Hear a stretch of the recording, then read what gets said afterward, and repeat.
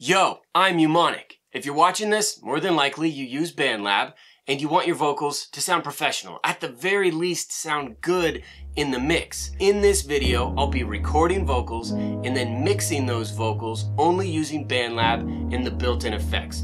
Now, to show you what's possible with a very simple setup and hopefully inspire you, maybe motivate you to make more music. First, I'll be recording vocals directly into my phone with no additional equipment attached aside from a pair of headphones. Now, to kick things up a notch and get a much better sounding vocal, I'll be using my Shure SM48S microphone and then the BandLab Link Digital audio interface. Links for both of those are in the description, and if you're gonna go shopping, might as well check out one of those links because it's gonna be the same price, but it helps me and I greatly appreciate your support. I already have a beat that I made using the BandLab looper. Love that thing. And then I also have some lyrics written that are conveniently stored in the lyrics tab in the BandLab mix editor. Okay, I think we're ready. Let's do this.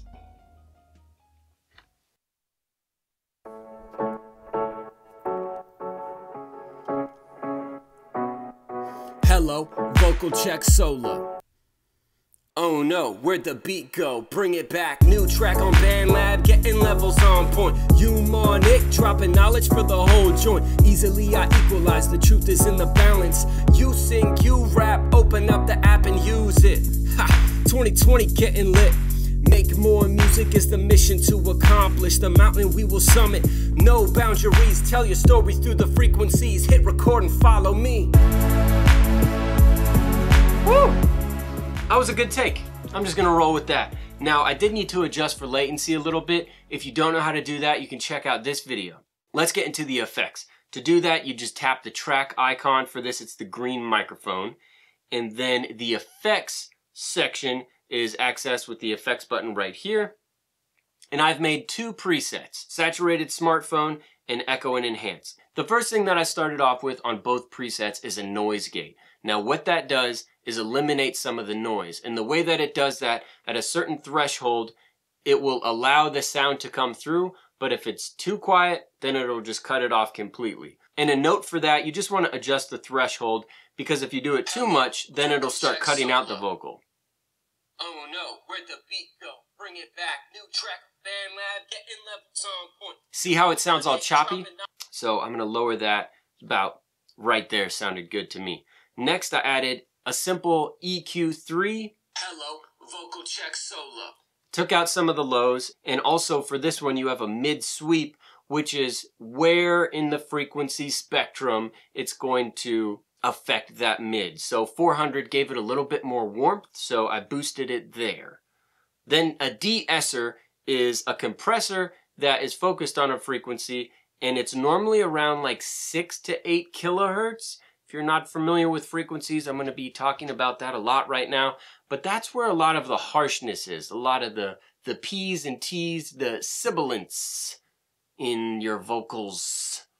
So this helped a little bit to take away some of that harshness. The next thing I use is the FBK compressor. It's all right, and I cranked up the squeeze, and this gives it that more punchy sound. Hello, vocal check solo. So it brings it out in the mix a little bit more.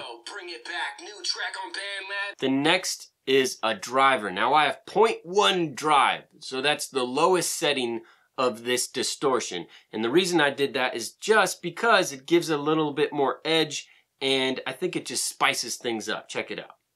Hello, vocal check solo. Oh no, where'd the beat go? Bring it back. And then a little bit of reverb to overcome the sound of this room.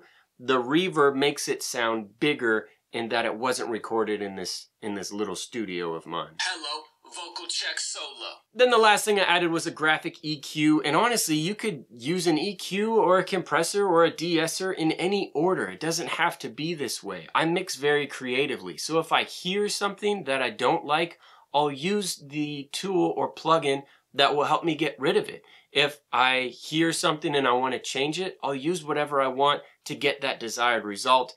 And there's really no particular order. Of course, there's some basics. I normally start with an EQ, get rid of some muddiness or whatever, some of the boxy sounding frequencies, and then maybe I'll compress it. From there, it's just kind of open, just to whatever sounds good. And I'm sorry, that may not be the answer that you want. You probably want a cut and dry way to do things. And there's people that certainly believe that there are, but I don't think there is, because it's all subjective to what the sound that you want is, the way the vocals sound, how much coffee I've drank, what I ate for breakfast, like what I want to do for the rest of my life. So the last thing I added was this graphic EQ, and I just toned it a little bit more. Hello, vocal check solo. And it's not perfect. The more I listen to it, the more I want to change. And sometimes you just gotta roll with it. Then I made another preset, which is just kind of a variant, enhance and echo. Hello, vocal check solo. So instead of a reverb, I just used a little bit of echo, and it sounds cool too. So that's really it. Just use your ears and make more music.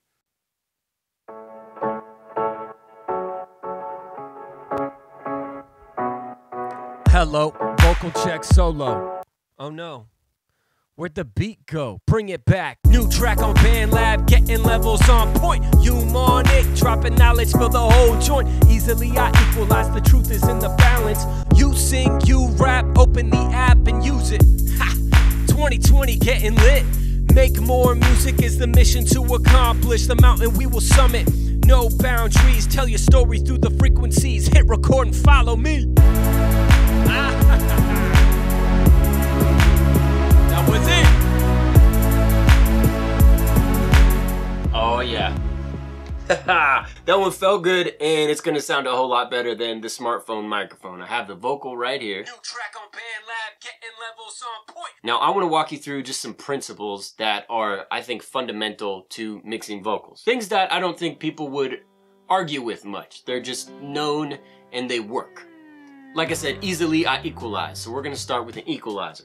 And we have the graphic EQ in BandLab that gives us the most amount of customizability. One thing to do with an EQ where you can scan through the frequencies is just boost a certain frequency and hear how it sounds, because if it sounds bad, then you can take it away.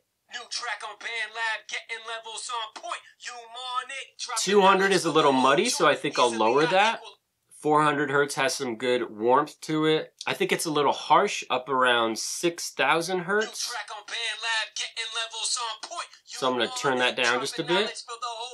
Search for things that sound bad and take them away, leaving the frequencies or the tone that's most desired. Moving on to compression, because really, those are the two things that I think are most important when it comes to getting a vocal to sound pleasing, punchy, and professional. There's a few different compressors in BandLab, and I think it's just important to experiment with them and see what works for you. New track on BandLab, getting levels on point. You on it, dropping knowledge for the whole joint. Easily I equalize, the truth is in the balance. You sing, you rap, open the app and use it. Ha! 2020 getting lit. New track on BandLab, getting levels on point. You on it, dropping knowledge for the whole joint. I think that sounds good. And if you don't know the details of how compression works, it's something to just grin and bear it and figure it out. Because compression, in my opinion, is the thing that brings it all together.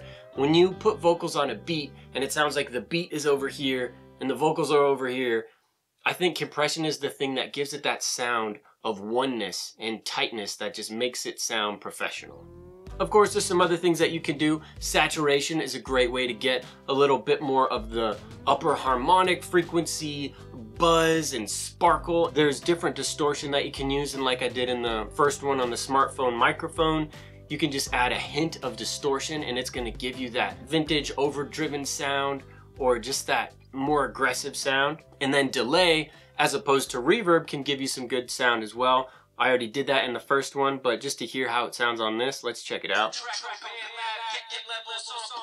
So that's obviously too much. You can lower the feedback, which is how many times it repeats, and then the mix is the amount that you actually hear between the dry vocal and the wet affected vocal sound. New track on BandLab, getting levels on point. You on it, dropping knowledge for the whole joint. 2020 getting lit. I don't even say lit. I don't know why I said getting lit. It just seemed appropriate for this. Another thing that I like about the filter echo is that you can lower the cutoff so the echo is not as bright, and it lets the main vocal be the focus. New track on BandLab, getting levels on point. You on it, dropping knowledge for the whole joint. Let's hear how that sounds with the beat. I think we're onto something. New track on BandLab, getting levels on point. You on it, dropping knowledge for the whole joint. Easily I equalize, the truth is in the balance. You sing, you rap, open. Of course, this is all my opinion. It's very important to remember. And there's so many different ways and techniques to do it, and we could talk about it for days. So to keep this video short, I think I'm just gonna jam out to what I have here and continue to make more music. What's that? Oh, the backpack? Yeah, no, this thing is awesome. Yeah, actually, this is the one that BandLab sent me. They own Mono, that makes this amazing beat maker, producer backpack. I did a video on it. You can check it out right here. See this orange accent? They made it just for me.